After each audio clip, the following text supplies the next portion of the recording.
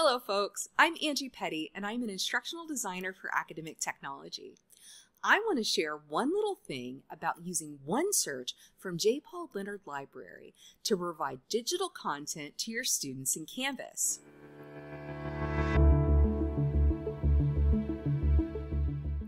Have you ever wondered if your old PDF scans might be too blurry or too spotty?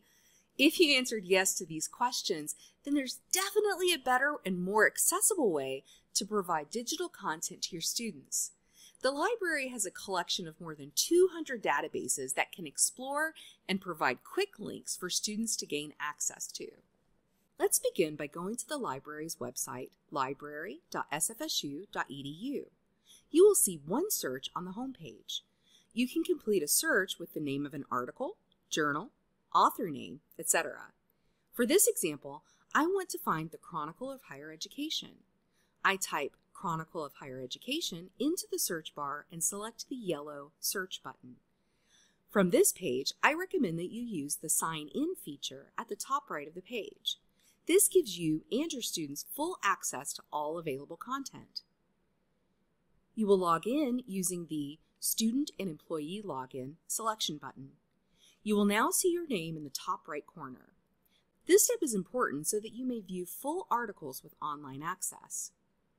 Next, I will select the Chronicle of Higher Education from the list, and I will be rerouted to the Chronicle of Higher Education's website with full viewing capabilities. Typically, this publication is behind a paywall. Now, let's go back to the library's website and look for a specific journal article. In this example, I want to search for an article in Psychology Today named Boosting Brain Energy and Attention Performance. I enter the title into OneSearch and select the yellow search button. I see that the full text is available for this article. I will select this article to ensure that it's the correct one. I'm still signed in from my original search, so I will not need to repeat this step. I notice that there are several databases that carry this particular article. I will select the top one.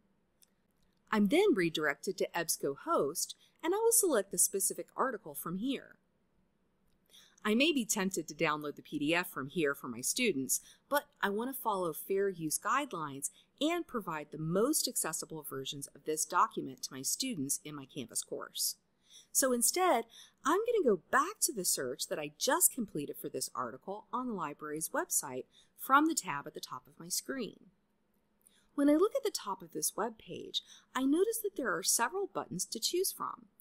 I want to copy the permalink for this article. This serves a few purposes. One, when I share the link with my students, it will direct them to this specific article in the library.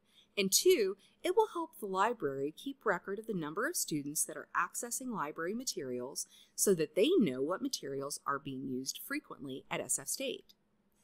Now that I've copied the link, I want to share it with my students on Canvas. I go to the module that I want the article to live. I choose the plus button for the module. I add an external URL. I paste in the link and create a page name. I will use the article name, Boosting Brain Energy and Attention Performance. And finally, select Add Item. I will find the link at the bottom of the module. I will click on the link and find myself at the specific article's library webpage.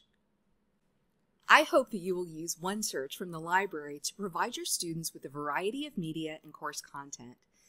There are an incredible number of educational supports right at your digital fingertips. Also, remember that you can find academic technology support documentation on our website, athelp.sfsu.edu. Thanks for tuning in, and be on the lookout for more videos on One Little Thing.